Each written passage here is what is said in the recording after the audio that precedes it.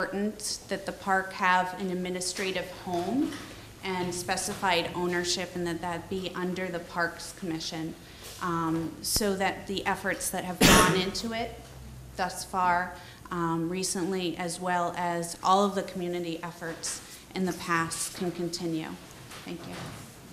Thank you. Byron Lane. Good evening, Byron Lane, 18 Merrill Street.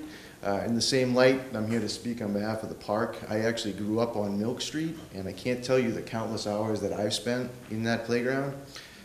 I also have a 9-month-old son, and I would love to take him as soon as he can start walking and just play.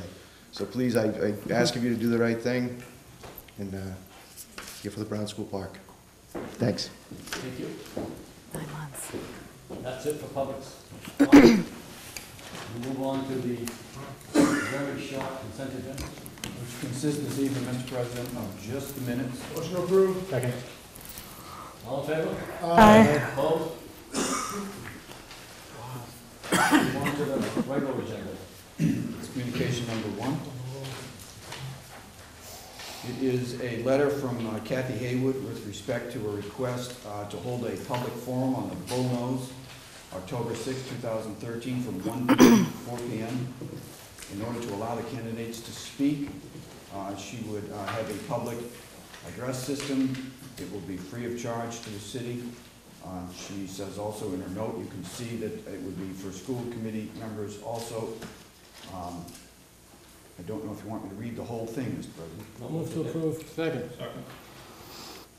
What was the vote? Didn't hear it. Motion to approve. Seconded. Any discussion? All in favor? Councilor Earl? I have no problem with this. I just don't know if this is a city-sanctioned event. What is the difference between this and a busker coming here and performing? Really, that's what this is. Now it's becoming sort of sanctioned by the city that we are giving over space. Maybe that doesn't mean anything, but there's just something odd about it. I don't know if we have any purview, honestly, because anyone can get up and stand up and speak. A busker can bring out an instrument and play. So I'm not sure the difference. I'm all for it. I just don't know if we need to vote on it. Thank you, Mr. President. I agree with Councilor Earls there. It's, same thing, with people out holding political signs on the bullnose on a Saturday morning, so I don't think we need to do any of that. I urge to take back the approval and second and receive and file. Councilor Earl? And not to kill us, I guess the only exception would be amplification. Do they need approval for amplification? And I guess thinking that, I guess it might be under our purview, second thought.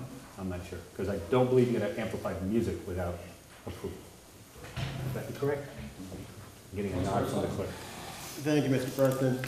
If Ms. Hayward's proposal was to do this at a public park, it would require a permit to be approved by the Parks Commission.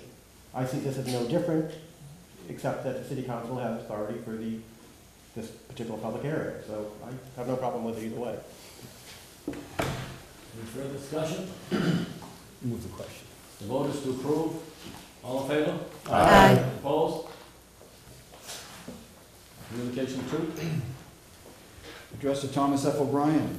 Dear Councilor O'Brien, I'm seeking permission to use the dog park area at Cashman Park between the hours of 9:15 and 10:30 a.m. on Sunday, October 6th, to benefit the Janie Geiger Crisis Center.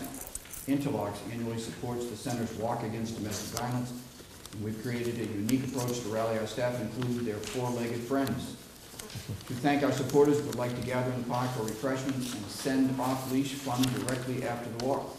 Wondering if you could provide us with a special permit for this one-time use. We can comply with any special requirements. Sincerely, Robin Sparrow, Director of Operations for Interlock. Motion to approve. Second. Discussion? All in favor? Aye. Opposed?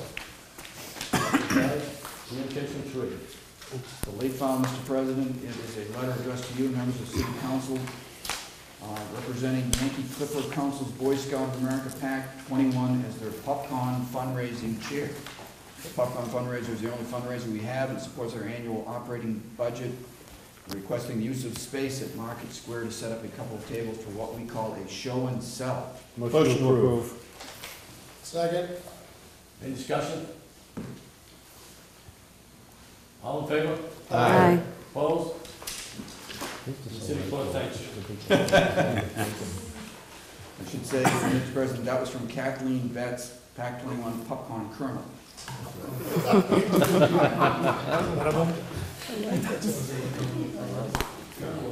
Okay, appointments, second reading. Second reading of appointments. The appointments are Paul D. Bertrand, 1 Mosley Place, Newburyport Trust Fund, September 30th, 2016. Followed by Malcolm Conway, 22 Strong Street, to the Historical Commission until September 30th, 2015. Craig Goodrich, 3 Dallogan Drive, Salisbury, Special Police Officer. Alan M. McGuire, 15 Lincoln Ave, Special Police Officer. And a reappointment, Julie Languaron, 13 Cushing Street, Salisbury, as treasurer until August 30th, 2016. Motion approved. Collectively? Second. I'll second. Any discussion? Roll call, please. Motion to approve all 5 appointments. Councilor Darabin. Yes. Councilor Earl. Yes. Councilor Harquist. Yes. Councilor Herzog. Yes. Councilor Jones. Yes. Councilor Sullivan. Yes. Councilor Cameron. Yes. Councilor Connell. Yes. Councilor Cronin. Yes. Council President O'Brien. Yes. Move on to orders. Order number 1, lawn school playground. Order number 1 is right here. Reads as follows, dated September 30th, that upon the sale, lease, or removal from service as a public school of any portion of the buildings and grounds of the G.W. Brown Early Elementary School, map 21, parcels 3 and 26, the city of Newburyport shall dedicate and hold permanently for public park and playground uses under the meaning of Chapter 45, Mass General Laws, an area of such site that is at least equal in size to the schoolyard currently located on the southeasterly portion of the site, including the mulched area for play equipment, the basketball court, and the so-called amphitheater. And that this order is subject to any and all votes required by the Newburyport School Committee. Submitted jointly, Councilors Gregory D. Earls and Ari B. Herzog. Motion to approve. Second. Discussion? All in favor? Aye. Opposed? Order carries. Order number 2. Order number 2 is as follows, dated September 30th, that the City Council of the City of Newburyport release for public inspection all executive session minutes pertaining to the ongoing problems with Plum Island water and sewer services, as well as all test results related to materials used in building the water and sewer system on Plum Island. Submitted Councilor Richard E. Sullivan Jr. Move to approve. Second. Discussion? Mr. President? Yes. Councilor Sullivan. Thank you, Mr. President. This really is about open government, okay? I am asking simply for the release of the executive sessions pertaining to the problems with Plum Island water and sewer. And from what I understand, the test results have been back for a month and a half. That's from what I understand. Like I said, this is really about open government. The people on Plum Island, the people that are paying for this system to be built, the people that are paying the betterment charge every month, the people that are paying for the repairs as these problems arise, deserve to know, without any speculation or continued rumor, what is going on with that system. This is not asking for the executive session minutes with regards to strategy and litigation. It's simply to inform the people on Plum Island. That's it. Councilor Harkness. Thank you, Mr. President. As a taxpayer and resident of Plum Island, I stand in direct opposition of both this order and its intentions, which are clearly the result of this being an election year. As we continue to investigate this matter, we need to remain mindful of the best interests of the residents of Plum Island and the city. We have been advised by our counsel and the Attorney General's office that discussions regarding litigation strategy and the specifics of potential problems not be made public until we have a better handle on the situation. I ask, what is this order trying to accomplish other than enhance political ambitions? Is this council in a better position to determine what should be made public and what should not be made public than the attorneys representing the city or the AG who represents the best interest of not only Newburyport residents, but the Commonwealth? If this is approved, I sincerely hope that this council is ready to accept 100% of the responsibility for any and all impacts this has on the city's position moving forward. I am speaking for the residents of Plum Island when I say, please protect our interests throughout this. Please do so by voting this down. Thank you, Mr. President. I'm not a gambling person.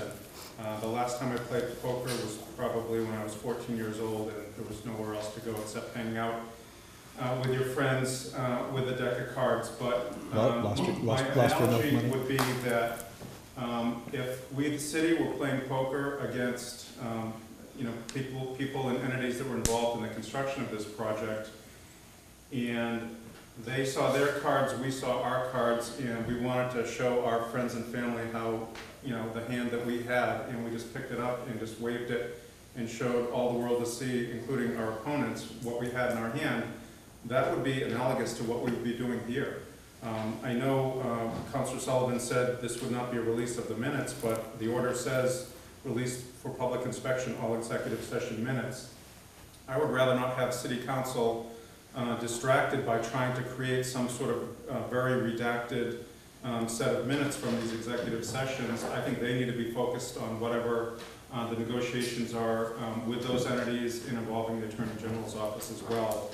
I think folks who live on Plum Island and the ratepayers for our entire water and sewer system need to know that the council has been informed by the mayor as this has gone along through a couple of executive sessions, and I know that they would have every confidence if they've been in the room like we have. So I don't see that it serves any purpose other than to undermine any ongoing litigation that we may be involved in. Any further discussion? Councilor Earls. I don't know if this is something I want to vote on right now. I'd feel more comfortable having it go to committee, to really airing it out, what it all means. And I don't know if that would be general government, which probably makes the most sense, or if it'd be public utilities, because that's what we're talking about. I feel we're going to be doing something on the floor here that I won't be comfortable with, because I can't think of all the ramifications now, after hearing everybody speak. So I would urge the maker to refer to a committee. Thank you, Mr. President. I stand in opposition to either of those scenarios for the simple reason that when we enlisted the assistance of the Attorney General, we obtained assistance that was going to cost the city potentially hundreds of thousands of dollars were we to gain that assistance through private counsel. So that the assistance that we are ultimately going to need, legal assistance in this case, is enhanced by the credibility and the much more substantial resources of the Attorney General, much more substantial than those that we could presently afford. I understand that the maker of this proposal wants to see greater distribution of information. I think everyone is frustrated by the situation. We wish we could, as stewards of the public trust, share all of what is known in City Hall with the residents of Plum Island and other people throughout the city. They have a right to know this at a time when it doesn't compromise their best interests. I'm confident that the Attorney General's recommendation to us, which was made with the full understanding of the Council that we were to remain informed but silent on the negotiations and the specifics in this matter, were made with the best interests of the city in mind. And eventually, all of the details will come out. But it would be imprudent of us, and it would give the Attorney General a signal that we are not a trustworthy and discreet partner in this potential litigation if we were to adopt a resolution of this type, an order of this type, or even consider it seriously in committee. Because quite certainly that's exactly what the interests who misserved us on Plum Island would like to see happen. I very strongly urge the members to reject this proposal or ask the maker to withdraw it so that we can move forward and allow the Attorney General to move forward with the confidence that the Attorney General's office knows that we are are prudent and discreet and trustworthy partners in this enterprise. Councilor Jones. Thank you, Mr. President. With regard to our blind trust in the Attorney General's office, I would suggest that our willingness to be good partners would be based on some past history. And the past history of the residents of the area of Crow Lane will tell you that trusting in the Attorney General to represent the best interests of the city of Newburyport and its residents is foolhardy at best. We were sold down the river by the Department of Environmental Protection and by the Attorney General on the Crow Lane landfill. We've been waiting for 12 years now for completion of a project that the state of Massachusetts assured us would only take 24 months to do. Every other weekend, neighbors in that community are subject to gaseous smells that sometimes drive them from their homes. However, we can rest assured that the state of Massachusetts had our best interest when we spent millions of taxpayer dollars putting in a water and sewer line to Plum Island, which we now find never was, depending on who you talk to, engineered properly, overseen properly, or installed properly. The fact of the matter is that the people on Plum Island are owed and the people of all of Newburyport are owed an explanation and a telling of the facts as we know them today. I'm concerned because this is the first I've heard that we've had results from testing for some time, and I don't know if anybody on the city council has had a discussion with anyone who's privy to the results of that bolt testing. But wouldn't it be nice for us to put aside our blind faith and actually be aware of the conditions that are going on? Trusting in the Attorney General to represent the best interests of the city of Newburyport and its citizens doesn't give me cause to say that we should continue to obfuscate or cover up the facts of the construction that went on this Plum Island Sewer and Water Project and assignment of blame, because there's clearly blame, there's clearly culpability, and there clearly needs to be a remedy.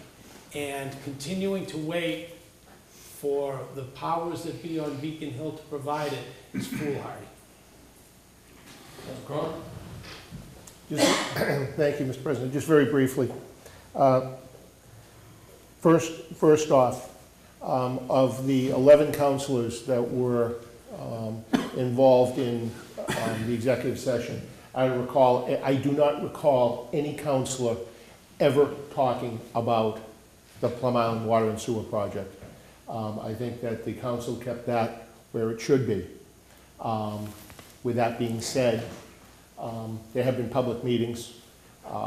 There have been informational news releases, so to speak. So I would say, number one, the cat is out of the bag. I certainly don't recall any litigation strategy that would raise to any level of us showing even a pair of deuces, never mind a pair of kings. And then finally, the dollars that we're talking here are not Plum Island dollars. If there are dollars involved, there are dollars from Ward 1 to Ward 6.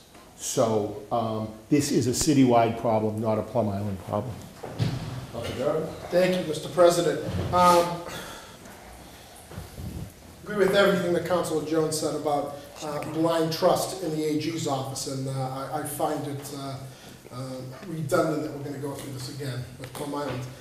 The word responsibility was mentioned a little bit earlier. We're responsible to let people know what's going on.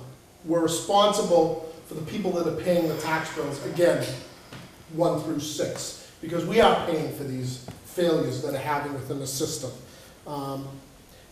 It was mentioned about responsibility and only because it's a political season. While it seems funny, the political season, that we've had some tests back on some things for over a month and a half, and the council hasn't been privy to any of those things, and we haven't been asked to executive session. So you fight fire with fire.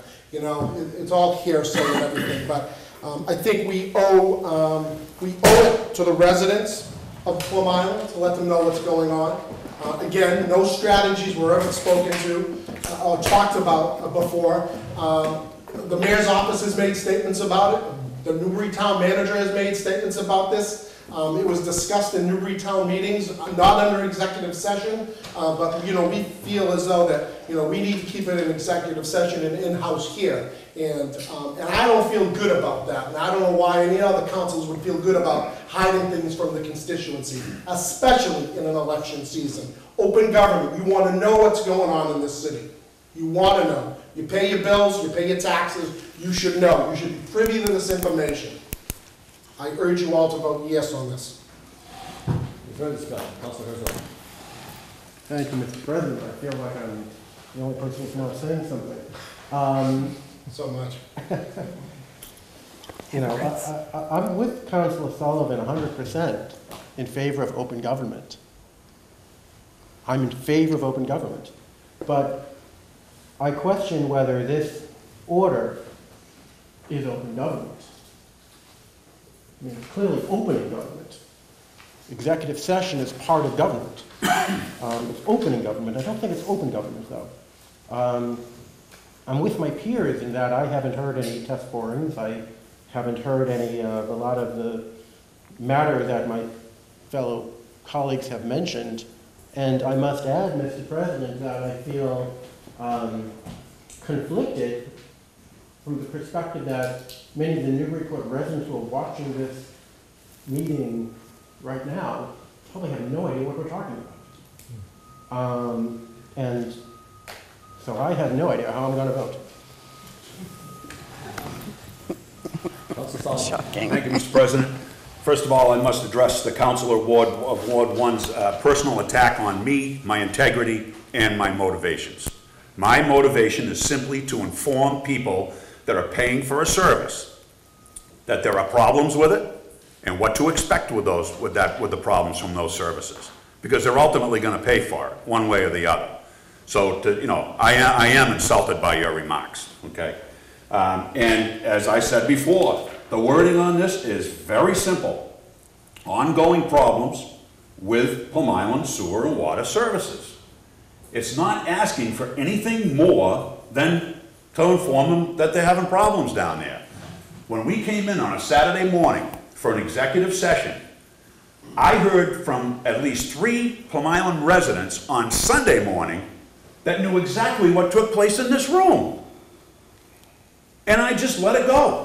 I didn't say a word. The people on Plum Island know that there is something going on, and they think that we're keeping it behind closed doors. All I am asking is that they be informed of the problems down there. Now, if it makes anybody feel any better, if somebody in this room thinks that I'm making political hay here, I'll change my motion to table this or send it to committee, if it makes you feel any better. Okay?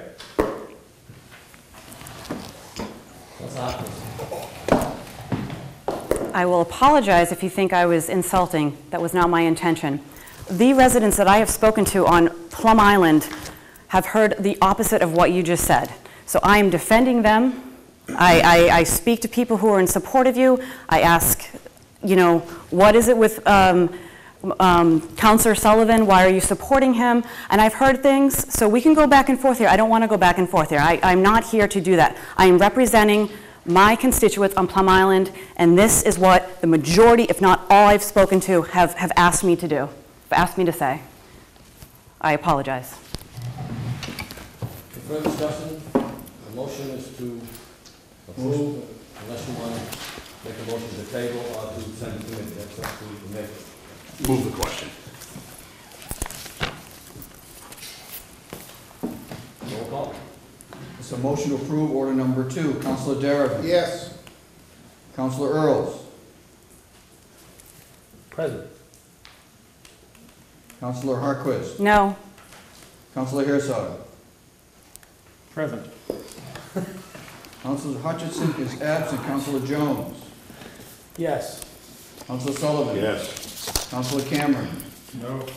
Councilor Connell. No. Councilor Cronin. Yes. Council O'Brien? Yes. 1, 2, 3, 4, 5 yeses. Motion needing 6, motion fails.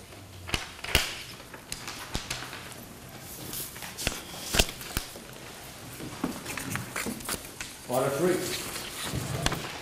Order 3 is dated September 30th, that pursuant to chapters 40, section 15 and 15A, the City Council of the City of Newburyport hereby determines that such permanent easements of city-owned property located at 115 Water Street and described in an order of taking file with Essex South Registry will allow the owners of lots located at 113, 117, and 119 Water Street to access by foot vehicle those parcels of land depicted as parcels A, B, and C on plan entitled Plan of Land for the facility at 115 Water Street dated January 17, 2013. Motion to approve. Second. Discussion. Council Plum? Mr. President, I'm going to have to recuse myself from discussion as I'm a member of the American Yacht Club, which may have an interest in this particular motion.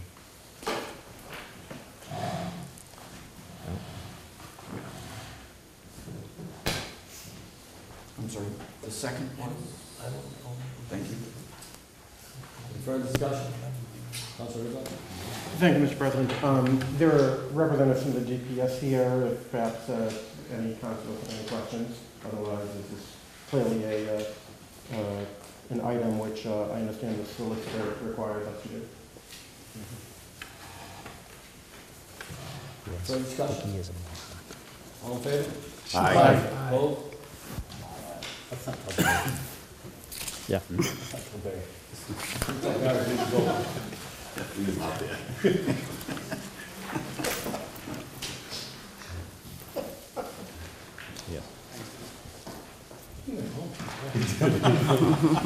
Tie vote, you sure you want to vote? Roll call for orders. I don't think the vote will change. Council Block Derek? areas. What about a block party? Yes. Thank you. Council Earls? Yes. Council Harquist? Yes. Council Herzog? Yes. Council Jones? Yes. Council Sullivan? Yes. Council Cameron? Yes. Council Connell? Is that right? Council Cronin? Yes. Not here. Council Bryan is not here. Here. Thank you. Move on to supplemental budget number 1, FY14. Reads as follows: City Council, City of Newburyport approves the mayor's supplemental budget request number 1, FY 2014, in the amount of $284,526. Would you like me to list? Motion to refer to Budget and Finance. Can you read the, what it is before it goes to committee? That's okay with council? Thank you. Comprehensive zoning review, $60,000. Sidewalk repairs, $60,000. Minor roadway repairs, $50,000. Leaf debris loaders, $7,000. Bartlett Mall signage, $2,500. Greenleaf Fire Station asbestos abatement, $30,000. Greenleaf Fire Station dispatch console system, $35,593. City Clerk's Office filing system, $11,036. Microsoft license, $8,480. Mobile data terminals, $6,417. And copier scanners, $13,500. Submitted, Edward C. Cameron. I'll take a motion. Motion. Mr. President, I would ask that at this time, we approve the $60,000 for comprehensive zoning review, as we have the opportunity to move that forward with a consultant, and then allow the rest to be. I'm sorry, is there anything else that wants to be taken out and acted on tonight? Bartlett now. And approval of the Bartlett now line item, and then the rest be submitted to Budget and Finance. Second. What did I say? Any discussion? So 60,000 zoning review and 2,500 Bartlett. Yes. What is it, law or mail, sir? That'd be Mel. Signage, 2,500. Councilor Earls. I just want to speak to the Bartlett Mall. It's really, it should be a city priority at this point. There's children touching the water, there's people still feeding the ducks. It's getting worse as we speak because of these. So it's just a small line item to really push what could become a bigger health hazard. So I just want signage, that's all we're looking for. I would call it an emergency. Thank you. Councilor Cronin. You would allow a friendly amendment. I'd also ask to approve the $60,000 in sidewalk repairs. sidewalk? I'll second the amendment. Second. So we have three. The sidewalks Is there are a on list the of property. sidewalks? Steve, is there a list of sidewalks, is this just the, amount of money that we want to put into the? It's just the amount of money. There's no list, I don't think. No, there isn't a list associated with this particular request. This is part of the city's commitment when they accepted the meals tax to appropriate $50,000, or 50%, excuse me, from the prior year actual receipts of meals tax. There was not a list, does the DPW have a list? Yes. Absolutely, and I will provide it to the council in the next council packet. Thank you very much. Memo of what's been done and what's planned to be done. So we have to vote on it to see what's in it. Okay. Nancy.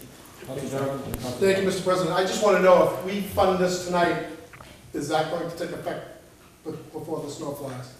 Or will that $60,000 for sidewalks to approve tonight, will that work be done in this year? No, there's ongoing sidewalks work that has been contracted with this prior fiscal year's money that's ongoing now. The money that will be appropriated through this initial supplemental budget request will be done next spring. So what's the rush? Thank you. Exactly, why are we rushing this? If it's something that we're appropriating money now? Councilor Jones. I'll ask the counter to that, which is, it's a fait accompli, the list, while I think the list is actually written in pencil until the president gets a chance to look at it. The list. Ward 4's got plenty of dirt sidewalks coming, I can see. The list exists. However, what we gain from sending it to committee to continue to discuss the list, or to continue to discuss the funding, it's a fait accompli. What we don't, because of the change in Chapter 90, thanks to His Honor the Governor withholding what the legislature earmarked for us, we won't get all of the sidewalks that we had planned for this year. So this $60,000 will simply be going toward finishing up this year's list and beginning next year's list and seeing whether or not we're held hostage yet again on that. Councilor Cronin?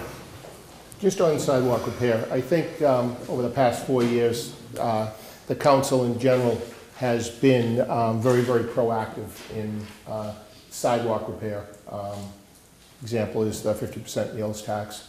I think that this is another way that this council can show its commitment to sidewalks in the community, number one. And number two, that because as Councilor Jones has said, we have gotten a very late start. Hopefully, instead of spinning our wheels, we can have sidewalk projects in the pipeline with boots in the ground as soon as there's a thaw in the spring. And we may as well just get this funneled to DPS and get going with this. I think it's that important. Well, grab your defibrillators. I agree with both Councilors Jones and Cronin. Just a comment about this. When I first came on the council, we spent $25,000 a year on sidewalks. We upped it to $50,000. Some of you may recall at one point in that process. Now we're up to $135,000. We're working on a backlog. I think we did something prudent a couple of years. I don't see any reason, given the fact that we have made this commitment to hold this up any longer. We can act easily on this, and it's something that, if we're walking the streets and sidewalks of Newburyport, is painfully evident that needs to be done. So I'd encourage the action on it tonight. Councilor Jones. Mr. President, did the record reflect that both Councilors Cronin and Connell mentioned Merrimack Street as a priority? I just don't know if that, I thought I heard that. Merrimack Street, Merrimack. When I see the list in pencil, I'll tell you. Thank you. So the motion now is $122,500, is that correct? Yes. And there was a second? Second, yeah. Any further discussion? Roll call, please. Councilor Darvin. Yes. Councilor Earls. Yes. Councilor Harquist. Yes. Councilor Herzog. Yes. Councilor Jones. Yes. Councilor Sullivan. Yes. Councilor Kent. Yes. Councilor Con. Yes. Councilor Cronin. Yes. Councilor Bryan. Yes.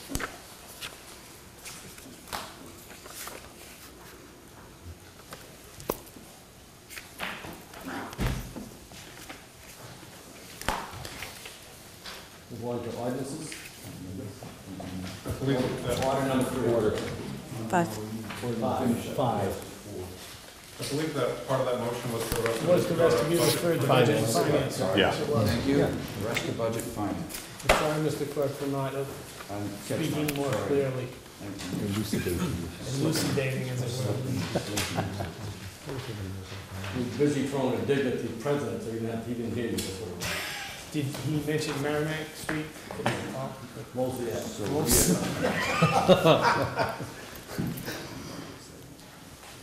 Okay, next. Isn't that a street with a round?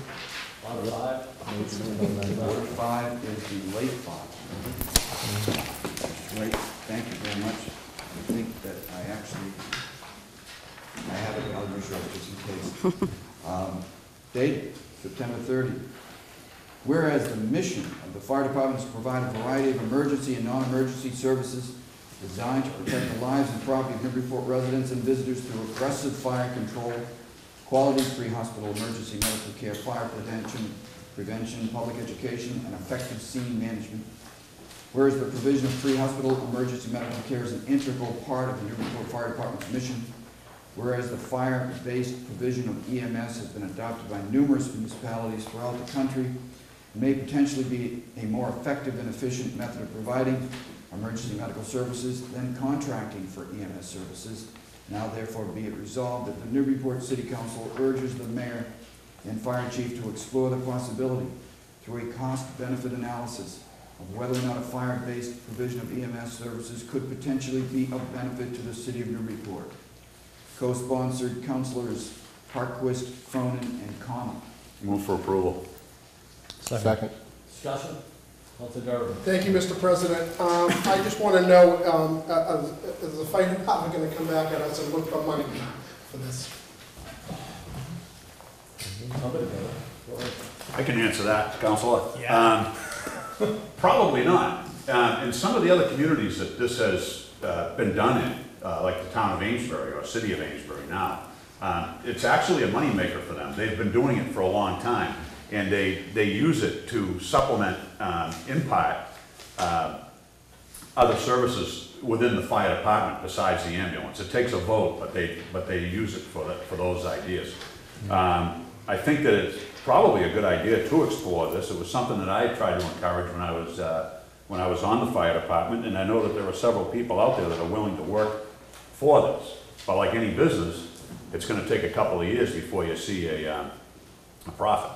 So I think it's a good idea to have the mayor and probably public safety and the fire chief sit down and do a cost analysis. Councilor Herzog. Thank you, Mr. President. I urge the mayor and the fire chief to review a copy of which is on the school department's website. There is a link to a 2007 report issued by a task force. Councilor Connell served on that task force along with a number of other individuals in the city. And one of the outcomes of that report was the recommendation that one way of increasing revenues in the school department and the city as a whole is by implementing EMS services in the city. So some of those cost analyses were done so many years back that probably need to be revised, but that is a starting point that I urge the individuals to look at.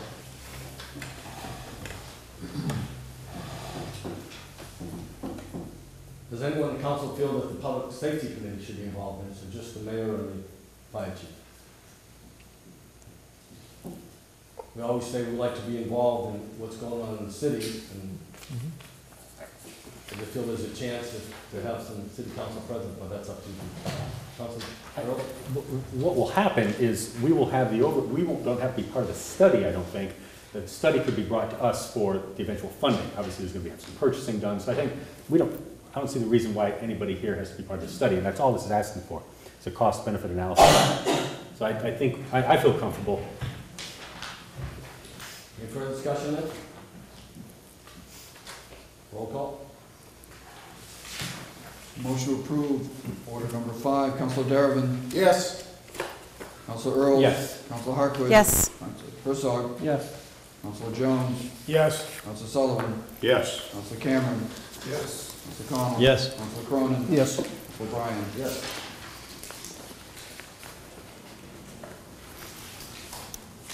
Move on to ordinances. Second reading, ordinance number 1, section 2-30, performance of duties of mayor upon absence of disability, insert a new section. Section 2-30, whenever by reason of sickness, disability, absence from the city, or other cause, the mayor shall be unable to perform the duties of the office, the president of the city council shall be the acting mayor and perform said duties in accordance with section 3-8 of the charter, jointly submitted, Councilors O'Brien and Sullivan. Move to approve. Second. Discussion? Roll call. Approve ordinance number 1, second reading, Council Darabin. Yes. Council Earls. Yes. Council Hartwood. Yes. Council Herzog. Yes. Council Jones. Yes. Council Sullivan. Yes. Council Cameron. Yes. Council Connell. Yes. Council Cronin. Yes. Council Bryan. Yes. The second on that was, thank you.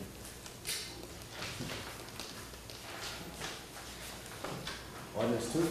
Second reading, 2-62, residency requirement, delete the same, insert a new section -262, reads as follows: unless otherwise allowed by law, regulation, ordinance, or by this charter, all members of a multiple member body must be residents of the city at all times during their entire term of office. If a member of a multiple member body moves from the city during the term for which appointed, such seat shall immediately be deemed vacant and filled in the manner provided for in section 3-3 of the charter, jointly submitted, Councilors O'Brien and Sullivan. Motion to approve. Second. Any discussion? Roll call. Councilor Darabin. Yes. Councilor Earls. Yes. Councilor Hartwood. Yes. Councilor Herzog. Yes. Councilor Jones. Yes. Councilor Sullivan. Yes. Councilor Bryan. Yes. Sorry. Councilor Cameron. Yes. Councilor Connell. Yes. Councilor Cronin. Yes. Councilor Bryan again. Thank you. Same vote. Right. Number 3.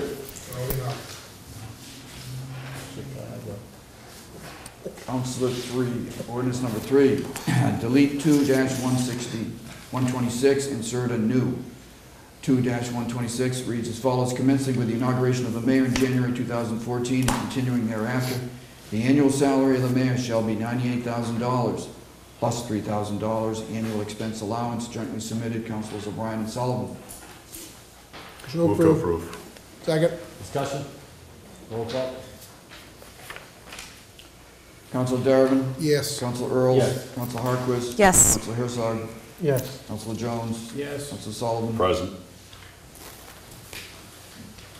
Councilor Cameron. Yes. Councilor Connell. Yes. Councilor Cronin. Yes. Councilor Bryan. Yes.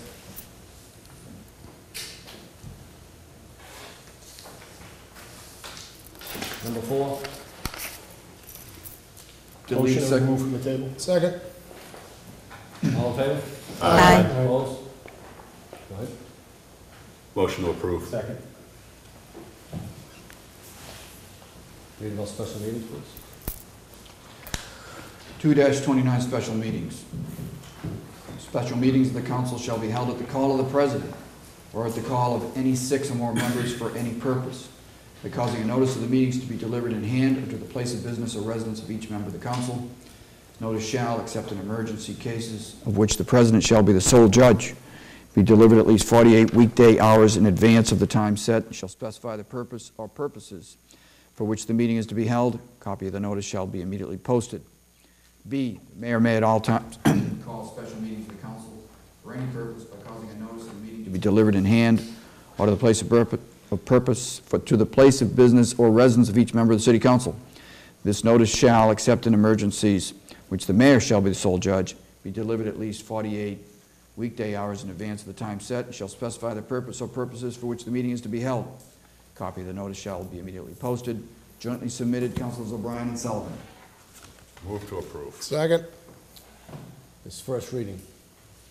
It is. Yes. Move to receive. Councilor Sullivan? Very quickly, I mean, we met tonight, and we voted 3-0 in committee to take this off of the table tonight and bring it back to you. The questions at the last meeting, I think, had a lot to do with the wording.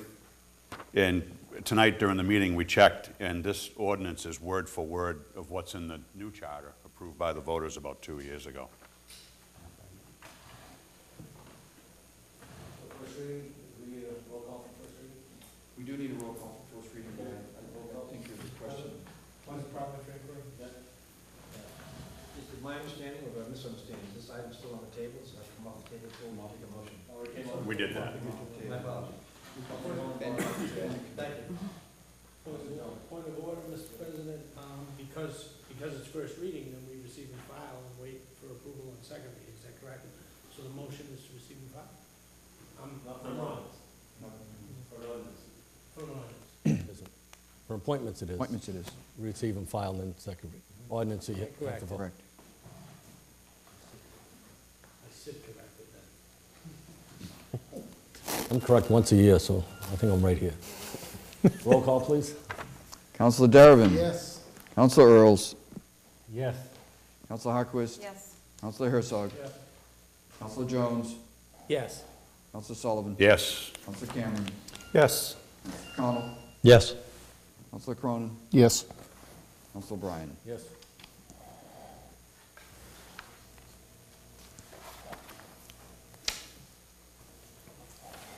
Five. Take a motion, get off the table. Motion to remove from the table. Second. All in favor? Aye. Opposed?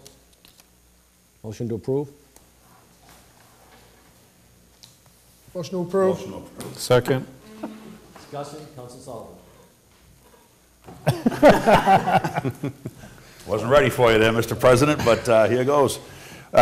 This one is just directing that all personnel files will be in one central location with the Human Resources Director.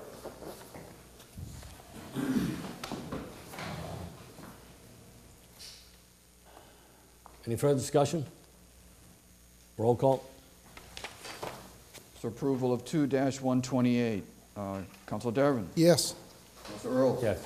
Councilor Harquist. Yes. Councilor Herzog. Yes. Councilor Jones. No. Councilor Sullivan. Yes. Councilor Cameron. Yes. Councilor Connell. Yes. Councilor Cronin. Yes. Councilor Bryan. Yes. Take a motion to take 6 and 7 off the table. So moved. All in favor? Aye. Opposed? Number 6, please. Defer. Motion to approve. Motion to receive and file. Oh, I'll take that motion back. Second. Discussion on number 6. I know the second was on the motion to, Receive and file. thank you. Any discussion? All in favor? No, we Aye. got a roll call, sorry. This guy's a stickler in front of me, so. He likes to make To checks. receive and file ordinance number 6. Councilor Darvin. Yes. Councilor Earls. Yes. Councilor Harquist. Yes. Councilor Herzog. Yes. Councilor Jones. Yes. Councilor Sullivan. Yes. Councilor Cameron. Yes. Councilor Connell. Yes. Councilor Cronin. Yes. Councilor Bryan. Yes. Receive and file. I'll take another motion. Motion to approve. Remove from the table ordinance number 7. It's already been removed. We need a motion to either approve or receive and file. File. Second. Thank you. Any discussion? Roll call.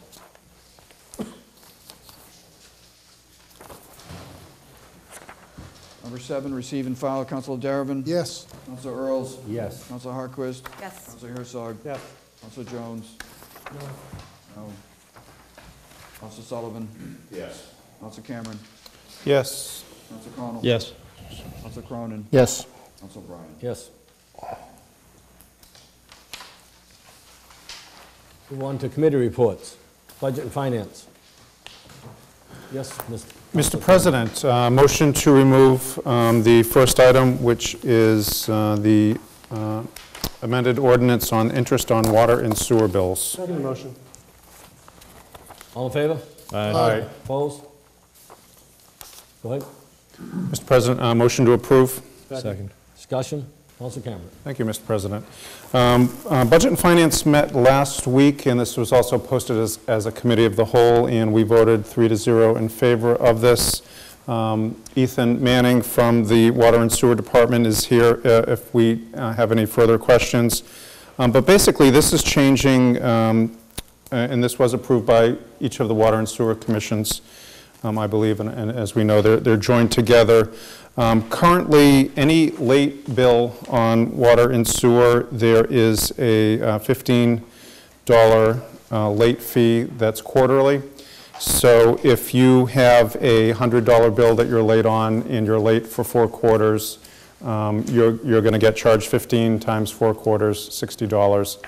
If you owe $10,000, you are going to get charged $15 each quarter for $60. So the way it's structured now, an analogy that we talked about the other night is sort of like if you were, this won't be a poker analogy either. Thank you. If you were speeding on Route 95 and going 75 miles an hour and you got a $10 ticket, or if you were speeding at 120 miles an hour and you got a $10 ticket, there's just no proportionality to it. So the recommendation is to go to a 14% per year percentage late penalty. Essentially, this would mean that the people who had small late amounts would pay less, and Ethan Manning distributed a spreadsheet about that earlier. So if you were behind on $100, you would pay 14%, $14 plus this $5 late fee. If you, under the new scheme of 14%, if you had a very large bill, you would pay proportionally a lot more than you're paying now. So to me, it's a way to make the penalty, because it is a penalty, fit the amount that we were behind. We asked in committee if this was revenue neutral or not. It actually is. It's within a couple of $1,000s of what last year there was $74,000 collected. If you did it by this 14%, it actually, I think we would have collected $76,000 or something, with just within it. So it's not punishing anybody anymore. It is just really giving people incentive with the large bills just to pay up. And approximately each year we have 700, 800 delinquent accounts, and there was some data that was sent to you earlier. And most communities are doing it this way, whether they have enterprise funds, and it seemed sensible to us, so we voted to approve it 3-0. Thank you. Any further discussion?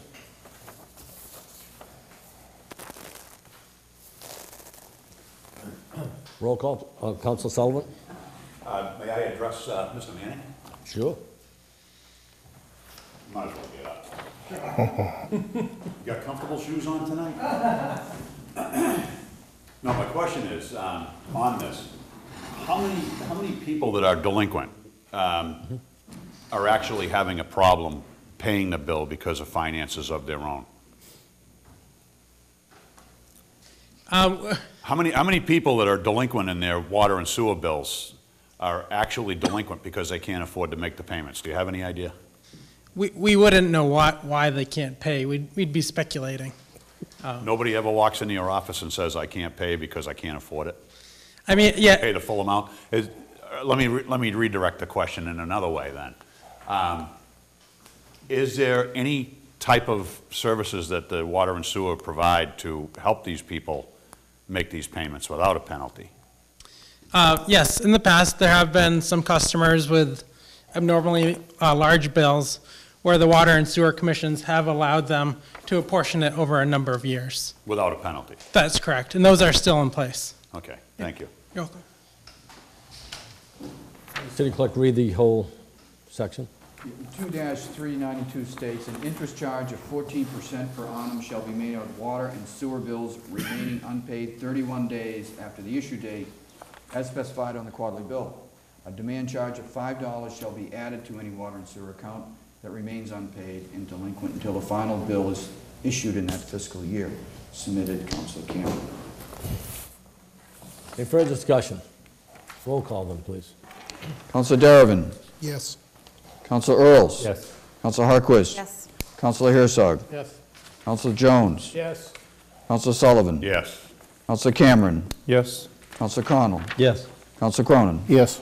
Counselor O'Brien? No.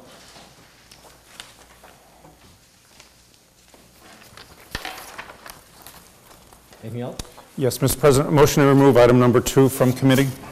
Second. All in favor? Aye. Opposed? What? Mr. President, motion to approve. Second. Discussion? Mr. President, thank you.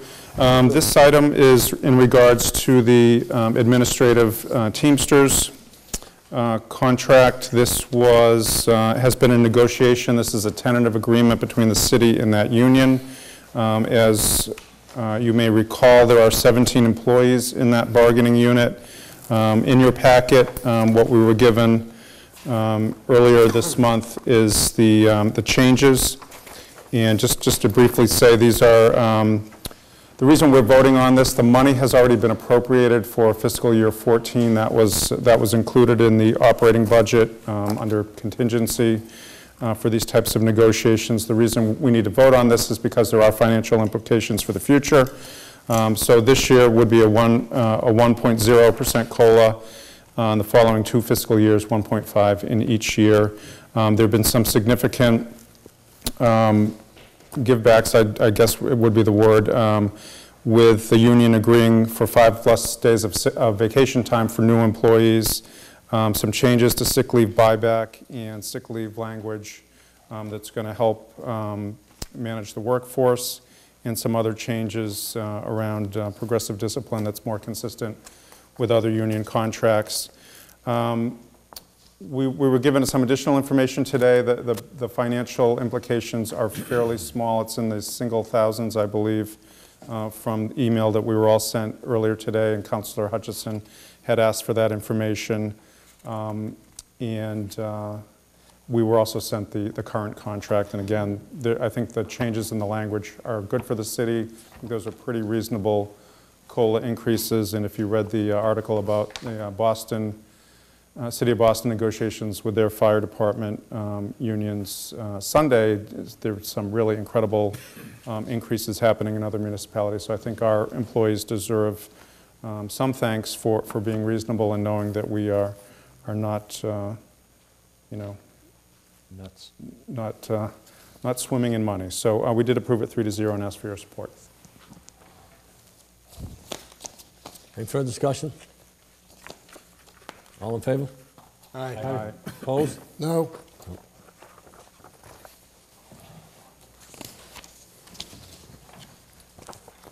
Anything else?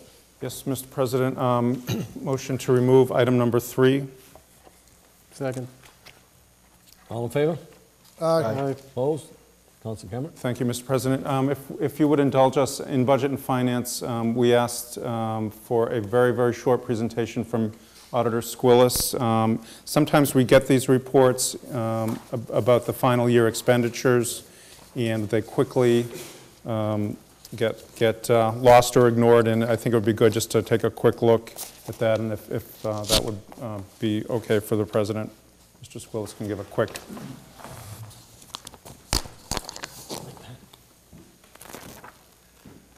Thank you, Mr. Chairman.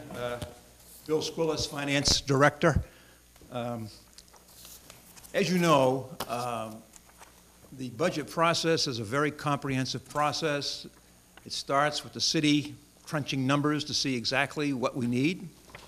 Then, after several months of evaluation and coming up with cost estimates, the City Council, for several weeks, goes over these numbers and comes up with an appropriation approval of the mayor's recommendation in terms of what the city needs and to protect the taxpayers' money. This last year, fiscal year 2013, the total appropriation was over $52 million. That money was spent in a variety of ways. But the bottom line is that through that evaluation process that involved the City Council, originated with the mayor and the staff, the city came in within 1.3% of that projection. And I think that's a tremendous compliment to not only the administration and the staff, but to the city council, because to come in that close in these times of fiscal difficulties, of challenges, I think is a great accomplishment. What that resulted in terms of dollars, is just about $679,000 left over. Now that sounds like a lot of money, and it is a lot of money, but it only represents 1.3% of what the City Council approved back last June. That is in the general fund. The general fund, as you know, is the city government departments, less the water, the sewer, and the harbor master's office, which are enterprise funds. Enterprise funds function like private businesses in a way, in that they charge a fee, and those fees have to support the activities that are provided and the services that are provided to the public. In some of these cases, there are variables. For example, in the harbor master's office, a lot of the variables depend on the weather and what their needs are in staffing and what their needs are for materials and supplies. The harbor master's office spent only 83% of the appropriation, which meant, or reverted to, or in dollars and cents, was $64,386 left over from that appropriation. Their original appropriation was a little over $300,000. In the water and sewer department, the water department came within 94% of the appropriation, leaving $294,000 unspent. And also with the sewer department, it was a little bit more. They spent 86.4% of their appropriation, with $844,693 left over. Now, the major reason for water and sewer is, as you know, there was a tremendous amount of work that was done in the sewer plants and the water plants this past year, and there was a reduction in consumption that resulted in a lot of electrical charges, operational charges, chemical charges were reduced. So that is part of the reason why those particular departments did not spend closer to 100%. A couple of the other areas just to point out, and again, I hate to mention it because I know the staff is anxious to start with the budget process again, but we're getting ready to start the budget process again. And that will involve working with you, the Budget and Finance Committee, to look at every expenditure this year, see exactly what we spent in detail, and why we need additional money next year, or why that line item can be cut. And also, as you know, the City Council approved the Mayor's recommendation that this is a whole new budget process in that we approve the budget by categories, by salaries, personal expenses, supplies, capital outlay, other services. All these budget categories are lumped together and create the department budget. But the departments have the ability to move money within each of these categories, which, and I'm sure Councilor Jones is happy about this, you haven't seen much of me this last year because the transfers really have been quite minimal. And you haven't had to deal with a lot of the very small procedural transfers that really the administration can handle without having to have time spent, City Council spending time with those. So that has worked extremely well and has given the city an opportunity to manage without having to get tied down with a lot of the financial burdens of financial management. For example, as you know, we have a new fire chief, and which is certainly a very comprehensive process to select a new chief, to bring in consultants to help with that selection process, to bring in candidates from all over the country. And that process cost an additional $20,000 that really wasn't budgeted. However, there were expenses in the salary line item for the fire department that provided extra funds so that the City Council didn't need to approve a transfer. That money was available because of those savings, and the city was able to do that without appropriating any additional money or actually any more taxes being asked of the residents, because money was within the budget. It was just managed more effectively. The fire department also had a number of retirements, and the money, which now is in a different system for retirements, is now in a special fund, which will be appropriated each year as it's needed, and then carried over each year if that money's not needed. But this past year, the fire department did need additional money for some of those items. The overtime, unfortunately, in the fire department was over the appropriated amount by $98,000. Again, because of the excess money in the personal service and because of the retirements, there was money to cover much of this. The fire department, the police department, and we're going to talk about overtime, and I know everybody's interested in overtime, came in very close to their appropriation. They were just about a little over $3,900 over their appropriation. But again, because of the ability to manage money within that personal services category, did not have to come back to the city council to ask for more money. They found the money within that category. There'll be additional questions, I'm sure, but that's a very brief overview and a little sample of what is a result of this past year's financial operations. Be happy to answer additional questions and certainly look forward to the budget review when we will get into the real details of each line item. Councilor Herzog. Thank you, Mr. President. If I could just ask a quick follow-up to either Mr. Squillis or to Mr. Manning, for that matter. Water and sewer, year-end, water department approximately 94% was used.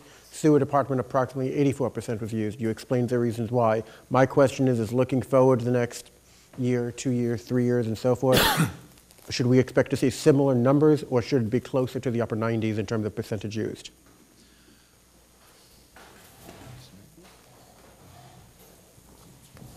I'd be happy to speak to that.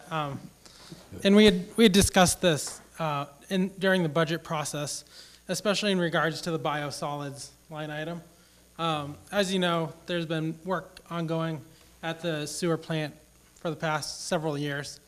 And as a result, you've noticed a tent over there.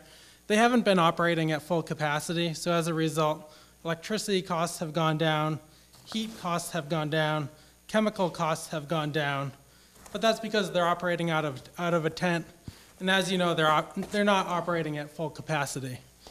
So once they are, done, hopefully later this year, we should be able to see those costs, level off to where they should be, and then we can properly budget for them.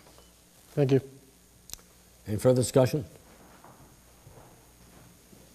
Thank you, Mr. President. I think I may speak for the council in saying that we all miss seeing Mr. Squillis a lot. It's kind of like, in a television analogy, bringing Alex Trebek to a sitcom. And I personally appreciate your ability to make perfect sense to me of some of these things that baffle me. So thank you. Any further discussion? All in favor? Aye. Aye. Opposed? Thank you. Anything else coming Mr. up? President, just one other item. This is item number 4, motion to remove from committee. Second. All in favor? Aye. Opposed? Motion to approve. Second. Discussion, Thank you, Councilor Mr. Cameron. President. This is a procedural thing that it's new to us. So this is the transfer of $390,810 from general administration compensated absences into a new reserve account. We created this a few months ago in the FY14 budget process. In the past, sick leave buyback and other compensated absences were put in the line items in the budget. I believe they were spread throughout the departments. I may be wrong about that. It gets a little blurry, as we know. But this is a way for all of those to be aggregated together and spent for those purposes, and it gives a little more cushion, because again, it's hard to exactly predict within a department how your expenditures are going to go, but when you're operating out of a larger pool, It's not going to make one department look bad if they had to do a buyback. And we'll be doing this. This will be one of these we do every year. And it's a little bit separate from the operating budget, so I imagine there'll be a rollover next year, whatever's not spent, and then some additional monies would need to be appropriated from the operating budget into that, but that's essentially what that's all about. We approved it 3-0. Any further discussion? All in favor? Aye. Opposed? Me. That's it for Budget and Finance, General Government. Mr. President. Motion to remove item number 1 from committee. Second. All in favor? Aye. Opposed? Motion to approve. Second. Discussion? Council Sullivan. I'll defer any questions to Mr. Lombardi.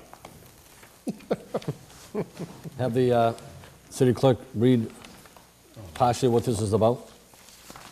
Just want to make sure what we're talking about, intermunicipal agreement, animal control. Animal control. We already approved the other one.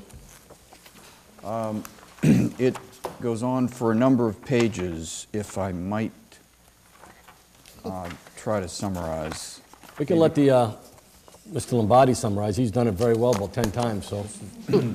I'd defer to Mr. Lombardi anytime. Thank you, Clerk Jones.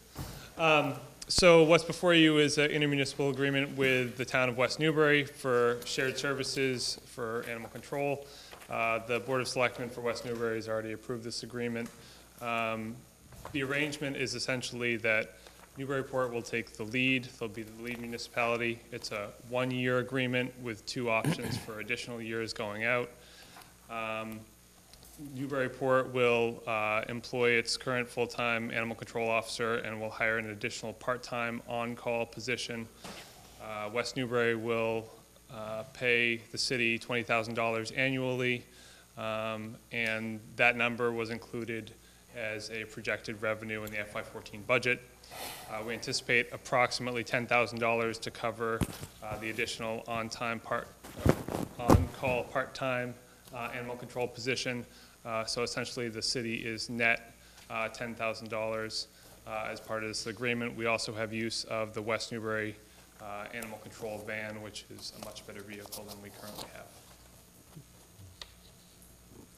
Any questions? Councilor Connell.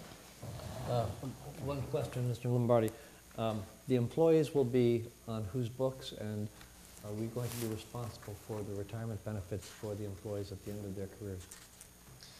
So the city currently has 1 full-time employee who's a member of the Teamsters Administrative Assistance Bargaining Unit, and the new person coming on will be on-time part call and therefore won't be in part of the retirement system. So we're not adding any personnel in terms of those obligations.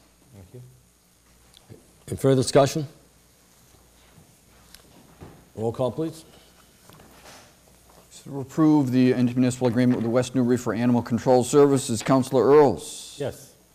Councilor Harquist. Yes. Councilor Herzog. Yes. Councilor Jones. Yes. Councilor Sullivan. Yes. Councilor Cameron. Yes. Councilor Connell. Yes. Councilor Cronin. Yes. Councilor Dervin. Yes. Council President O'Brien. Yes.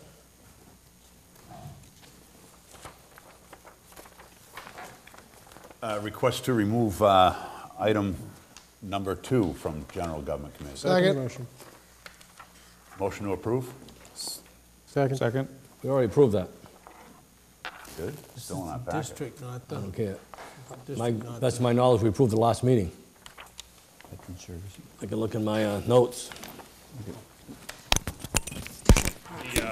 The Veterans IMA was approved at the last meeting. There's still a Veterans Home Rule petition, which is in committee, and that'll remain in committee for now. Right, that remains in committee, right. Okay, never mind. Never mind. For number 3. Yep. Motion to remove number 3 from committee. Second. All in favor? Aye. Opposed? Motion to approve? Second. Discussion? Boards and commissions. Well, if I could actually suggest, actually, I believe coming out of committee I was not part of this vote, I was only listening. I believe coming out of committee is an amended version. Is that correct? Amended version, right. And the amended version was to have Annual report during budget time by all committees. And I don't have it with me. Okay. Do you have a copy of this, Mr. Clerk? Otherwise, I don't. Is it an insertion of? I could. So if you wouldn't mind reading, just changing biannual I'd to be annual. happy to. So this is section 64, biannual report to be made.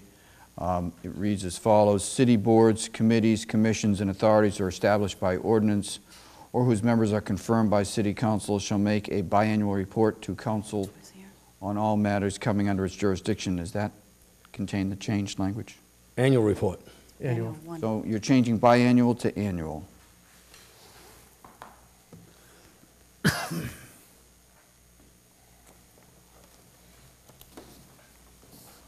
Correct. Correct. Move to approve as amended then. Second? All in favor? Aye. Aye. Opposed? Approved as amended. The whole thing is in? Roll call? Yeah, so that's the vote on the amendment. Vote on the amendment? Roll call, the whole. Roll call. Roll call on the amendment. So again, to avoid confusion, that's a roll call on the motion to approve as amended. That's changing the word from biannual to annual. Councilor Earls. Yes. Just point of order, you started with Councilor Dervin all night, but. You know, I have to confess something. I ran out of that sheet. I That's what I moved to the last sheet. But you're You right. made me, you made me do all those roll calls. I told you I shouldn't have to. I'm filing a protest. We're on our 18th. Do them all over again. So Darvin's vote I doesn't did count. think I would slip that by you, but I got caught. I'm sorry. Let me start again. Councilor Dervin. Yeah, yes. Councilor Earls. Yes. Councilor Hartquist. Yes. Councilor Herzog. Yes. Councilor Hutchinson is still absent. Councilor Jones, much like my mind. Councilor Sullivan. Yes. Councilor Cameron. Yes. Councilor Connell. Yes. Councilor Cronin. Yes. Council President O'Brien. Yes.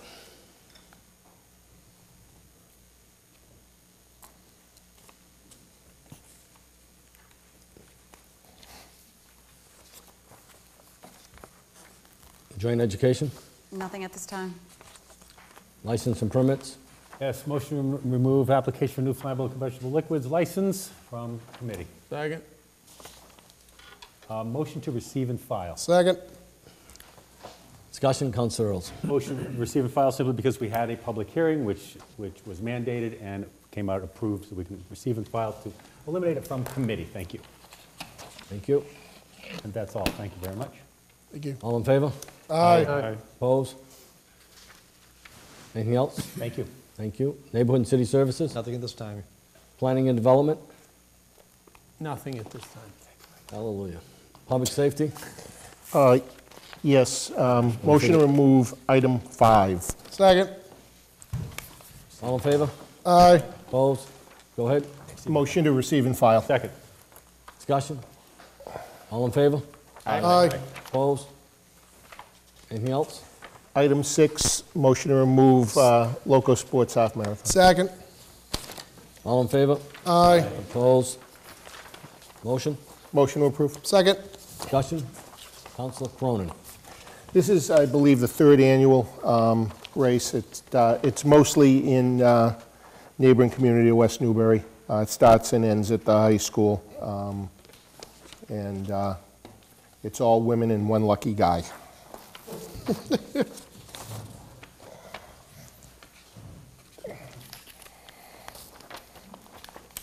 It was 3-0 out of committee, I'm sorry. Any further discussion? All in favor? Aye. Opposed? Anything else? One last motion to remove item 7, Spooky Rail Trail Halloween Kids. Second?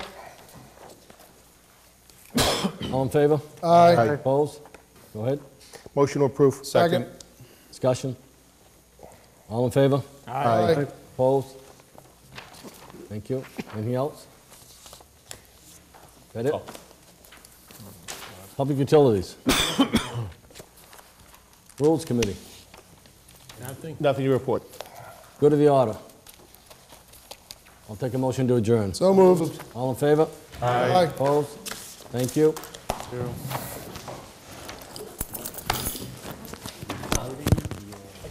Harry, I don't know what happened to it. It was gone. I thought I put everything back in order, but, No worries. oh, I know.